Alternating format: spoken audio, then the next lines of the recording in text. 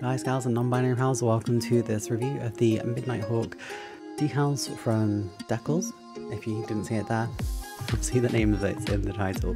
We are using the T1A Hawk by Airfix. This is the newest tooling. Now, there are two main toolings that you can get from Airfix for the Hawk. I thoroughly recommend this one. This video is not going to be a review. It's not a double one like my KP Aero L39 is. This is a review of the decals only. I will touch on the construction, but this is not a primary focus on the actual construction. I've got to build several of these, so you're probably going to start working out what some of my projects may be in the future. But right now, we're just focusing on the actual decals themselves and why the scheme has a significance to me, and just, I guess, why I chose to do this. So let's take a step back. When I was 5 years old, I got taken to my first air show in 1997. That air show was the Royal International Air Tattoo. That place holds a special place in my heart. You know, I was 5, I was introduced to aviation or air shows. I grew up in an RAF household, but this is the first time I'd really seen, you know, like actual aerobatics. And it was an absolute wonderment to me. I'd never really seen display teams working that way. The Red Arrows, the Ukrainian Falcons, the Frecce Tricolori, I think Patrulha Aguila were there as well, and the iconic Irish Silver Swallows. I was really lucky to see them all. Fast forward 20 years, we're at 2017. The Midnight Hawks normally fly in a generic sort of grey scheme. It's just their normal training aircraft. They have coloured numbers on the tails, 1, 2, 3, 4, and 7 is their backup aircraft. But for 2017, it was, I think, 100 years since the independence of Finland from Russia. That's why you can see the cockpit here being painted this teal colour, because that's what I could find online for Finnish Hawks. So they decided to put on this, like, beautiful scheme. It was still quite basic. It was still overall great aircraft, but they had on the air intakes, they had sort of these Finnish flags that were almost like a triangle shape, and then on the tail they had sort of white with blue on as if it was part of the Finnish flag, and that had the number on. It was kind of basic, but actually looks sick in real life. When I saw them, we'd only just got to the air show. We were kind of late getting there, and we were on the bus to get to the display line, and unfortunately they like took off as I was running towards the display line. I mean, like actually running. I know it's hard to imagine, I do run sometimes. I was running to the display line, like holy shit. And unfortunately they took off and I didn't get pictures of them, but they look amazing, beautiful even. I was stunned. They just, against the grey clouds, the white stood out, and you could tell they were from Finland. It was really cool. And that was 20 years of air shows with my father. My father's still with us at that time of recording, so I'm not recording it for that sort of reason, but it, you know, it still meant a lot to me. 20 years of going to air shows with someone who was absolutely incredible. Not only that, but this scheme, I guess, means a lot for Finnish people. It being sort of for their independence, the formation and foundation of their country and their cultural identity. Or modern cultural identity, I guess, because it's within the last 100 years. And for that reason, I really wanted to make a good job of this. This wasn't, for me, like building the Red Arrows where it's just my country and it's just like, lol, I can build 100 of these because they're available everywhere. This is something that was kind of special. So, for both my dad and for Finland, I wanted to do a good job. Plus, one of my friends, Anna, who is in the Discord a lot and I play War Thunder with, check me out on stream as Mid-Modeler on Twitch, but she loves Finland, so there we go. It was for her as well. As you can see, we're sort of getting towards the end of the construction, and on the actual aircraft they have these small, I guess, pods at the very end. So there's like 2 sections where you can have underwing weapons or tanks holstered, and on the Finnish Midnight Hawks they have like smoke pods right at the end. I had nothing that was of good size, so that was what I was using initially. As you can see, it's way too big. what I ended up doing was I found something in a really old Airfix kit that I had, and I was like, cool, this looks a better size. Looking back, it's still probably too small. There was something slightly bigger I could have used, but I thought, you know what, as you can see, I've just run off to find it. Actually, you can't see because I'm over the top of it, but I just ran off then. And I've got these old ones. I think, wow, these look way better. And when I actually have them on, and when I look at them on now, I'm like, yeah, actually, this doesn't look half bad. This is the only thing I wanted to highlight in construction, because if you buy these decals, make sure you have something to go in the wing.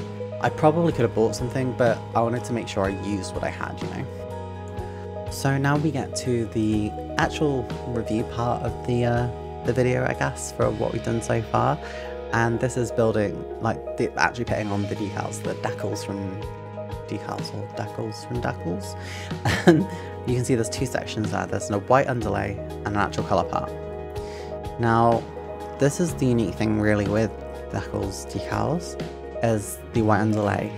It's used so you put it underneath the actual colour part to make it pop and be vibrant and beautiful.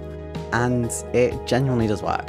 And I can say that having built, I think, 4 aircraft at this point now with DEKL'S decals, and I've got like several more to build.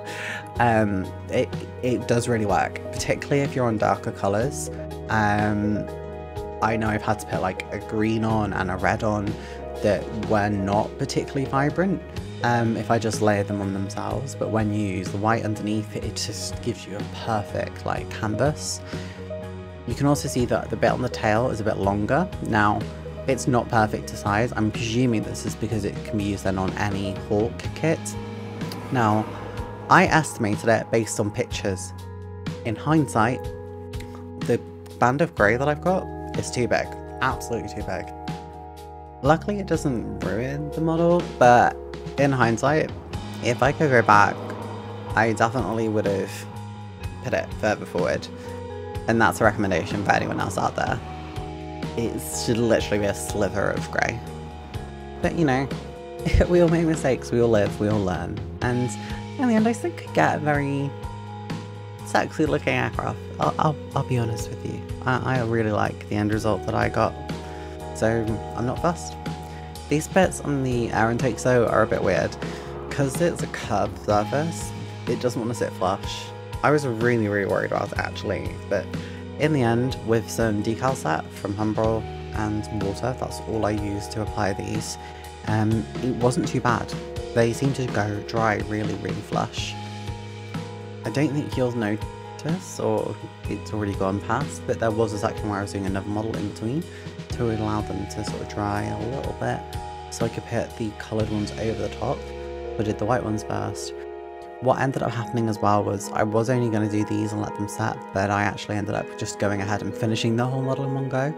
So over the course of a couple of hours, I made this model go from just being like a finish maybe to a finish perfection. Get it? Finished. Okay, that joke was really bad. I'm sorry, and I apologise to the nation of Finland for that pun that people have been making since time immemorial. I also did actually break one of the decals, so there's a bit with the serial in front of the cockpit, just below the non-reflective black surface. And yeah, I may have lost that somehow. I'm assuming my hand touched the surface and just sort of took that decal away. I ended up making it with a 1 from another serial code and the other 2 letters from another serial code. It looks fine. It doesn't look perfect, because it never will, but it looks fine. It looks passable, to be honest. I don't really notice. There's one other really massive thing I need to point out here. There is a part of this aircraft where, for whatever reason, it seems like I pushed in really hard when the plastic either had glue on it or was really hot. And it has been really hot here, so that wouldn't be a surprise. And it's basically melted like a thumbprint into the aircraft. It's not massively noticeable to the point where I didn't notice until I was actually painting it. But if you know it's there, you'll know it's there. So anyone who's seen it, congrats. I'm aware it's there. It looks shit, I know. But you know what, I'd already painted it. I didn't want to go back and then have to like redo it all. So I just left it as it was, because to me it wasn't worth going back. All the little decals are actually really good. This is not going to have the pixel density or DPI, I guess, printing of a kit that comes with decals. They're slightly lower quality, and that's entirely normal for sort of cottage or homebrew decal kits. It's unfortunate because in some instances it's like, oh, this doesn't quite look perfect, but to be honest, hands up, I fucking love decals or decals from DEKL'S, however you say it. There's someone who did the SS de Portugal scheme because I asked them to, like, they're an amazing producer of decals in 1/72, 1/44 and 1/48 scales, so I'm not really going to complain because they are not a massive commercial enterprise. They were an individual making these for people like me who just love display schemes or unique, interesting subjects. So yeah, I'm not complaining whatsoever. So you're not actually going to see me quite finish this. There were some parts, like the clear parts, the cockpit, that I just didn't quite finish on stream. So I ended up finishing them on a lunch break. I did forget the clear parts in the cockpit, and we're just going to gloss over that because I'm incredibly lazy and we know I'm not going to go back and fix that. I'm an average model maker, not a professional, so let's not lose sight of that. However, I'm really proud of this kit. I think it looks amazing. I'm really, really happy with it. It's on my shelf next to my Yellow Jacks Nat, and I think it looks stunning. Please follow me on Twitch as MuzModeler for more aviation related content and model making. Join me. Bye!